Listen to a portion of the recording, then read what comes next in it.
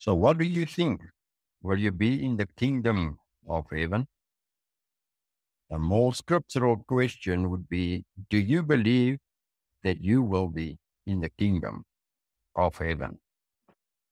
Shalom, I am Wilhelm and will be your host for this talk. Our Heavenly Father, we ask you in Yeshua's name to help us to understand what Yeshua meant by saying, depart from me. Therefore, we rely on you, Spirit of truth, to lead us in the words that Yeshua said. Help us to understand. Amen. I am sure that these words no one of us want to hear. So let's trust the Spirit of truth to reveal to us these words. Yeshua is talking, saying, Matthew 7, verse 19, every tree that does not bear good fruit is cut down and thrown into the fire. So then, by their fruits you shall know them. Yeshua, Jesus is comparing us with fruit trees. And he says, if you are not bearing good fruit or doing good works, then I will unroot you and throw you into the fire. Yeshua look at us and evaluate our behavior towards others on our fruit. Jesus will throw the people who do not do good works into hell himself. Let us look at the rest of the teaching Yeshua gave. Matthew 7:21. Not everyone who says to me, Master, Master, shall enter into the reign of the heavens, but he who is doing the desire of my Father in the heavens. Verse 22, many shall say to me in that day, Master, Master, have we not prophesied in your name and cast out demons in your name and done many mighty works in your name? And then I shall declare to them, I never knew you. Depart from me, you who work lawlessness. Let us work through the teaching verse by verse. From verse 21. Not everyone who say to me, Master, Master, shall enter into the reign of the heaven, but he who is doing the desire of my Father in the heaven. So not everyone that call Jesus Lord or Master shall enter into the kingdom of heavens. There must be then another criteria. So not everyone that will call Jesus or Yeshua Lord or Master will reign with Yeshua. The criteria here is to do the will or the desire of our Heavenly Father. When you study Scripture, you will see that the desire of Father is for you to love Him and to love your neighbor as yourself. So that's the will of our Heavenly Father. Matthew 7:21.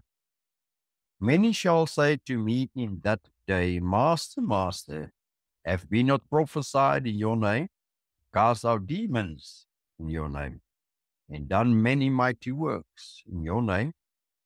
In that day, what do you think that means? Would this be the judgment day? Because Yahweh, Yeshua said, depart from me. I never knew you. It seems like these people did a couple of great things in Jesus' name. They prophesied. How many times did you prophesy? They cast out demons. When last did you cast out demons? And they done many mighty works. When was the last time that you command the rain to stop or to start rain, or to multiply food. These people did many good deeds, good things in Jesus' name. Let's face it, these were not ordinary Christians as we know them today. Christians of today that just go to church and sit in the church and do nothing. These Christians were on fire for the Lord. But it seems that they did not meet the criteria that God will be using. They were lacking. They did not do the desire or the will, the works that Father wanted them to do. There will be many Christians who will confess Jesus as Lord and will testify of all the great signs, wonders, deliverances, and prophecies that they did in Jesus' name. And that will be Yeshua's response. And then I shall declare to them, Matthew 7:23, I never knew you. Depart from me, you who work lawlessness. What? Are you serious? Well, this is written. These are the words of the Son of God. What do you think Yeshua said in verse 23? And then I shall declare to them, I never knew you. Depart from me, you who work lawlessness. I never knew you. What do you think is God's measurement, his criteria then? What is the means for Elohim to know you? Surely it's the same means for you to know Elohim.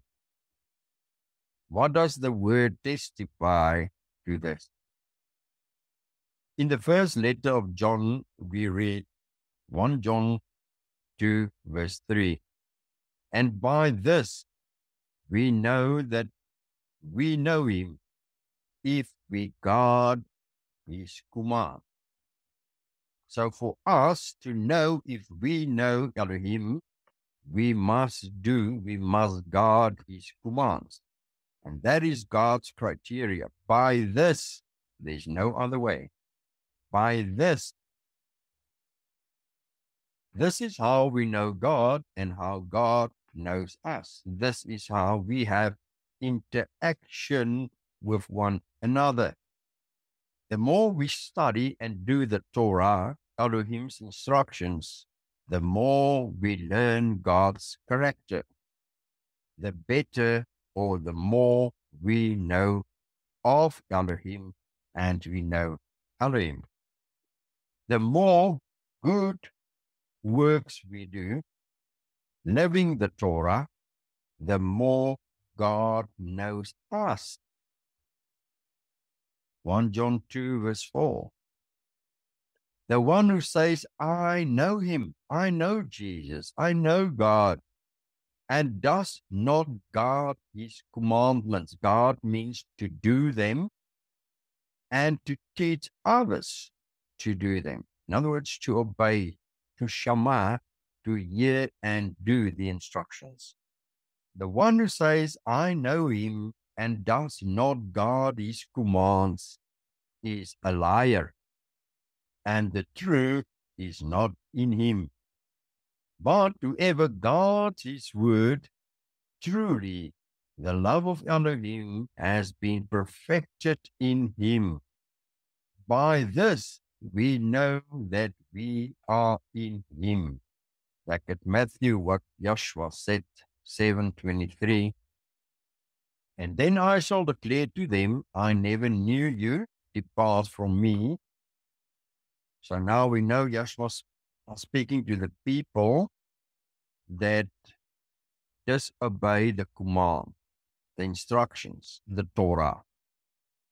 Then that verse continued by Yeshua saying, you work lawlessness.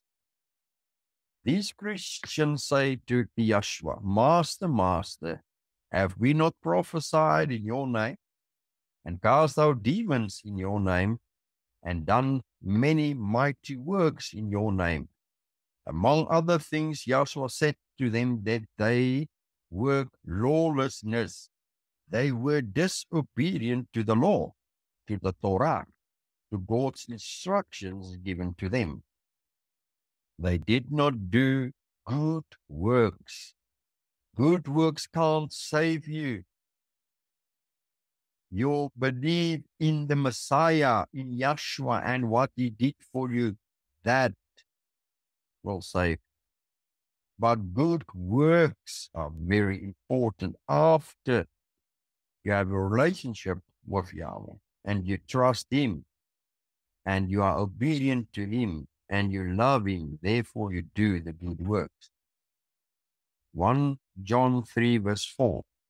Everyone doing sin also does lawlessness, and sin is lawlessness. So therefore, Yeshua said, depart from me, you that are still bound by sin. You that are still doing sin, lawlessness. John 8 verse 44. You are of your father the devil, and the desire of your father you wish to do. He was a murderer from the beginning and has not stood in truth, because there is no truth in him. When he speaks the lie, he speaks of his own, for he is a liar and the father of. Clearly, we can understand from this word that when we are still committing sin, lying, etc., then Satan is our father and not Yahweh, not our heavenly Father, because we do the works of the one who fathered you, the one that's your father. If you live in sin, Satan is your father, and God do not know you, for he knows his own. 2 Timothy 2:19. However, the solid foundation of Elohim stands firm, having the seal. Yahweh knows those who are his. How do we know that? Those that are truthful, those that are obedient to his word, those that love him, those that love his neighbor as himself.